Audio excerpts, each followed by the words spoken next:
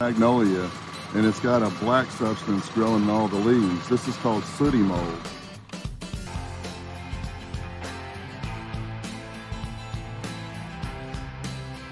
This is caused because there's an insect problem. You can see underneath here, these are magnolia scale insects. These little things pierce their little beaks in and they suck the juice out of the leaf. They don't move, they kind of just sit in place and they diminish the plant. They create a honeydew substance. It's kind of a sweet growth stuff that makes this sooty mold grow. And the sooty mold grows off the honeydew.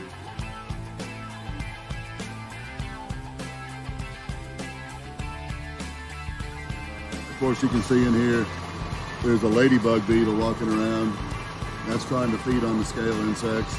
We also have yellow jackets flying around here. A lot of other insects are attracted to the honeydew, but this thing is being diminished by scale insects, and so we need to do a tree and shrub spray to control that.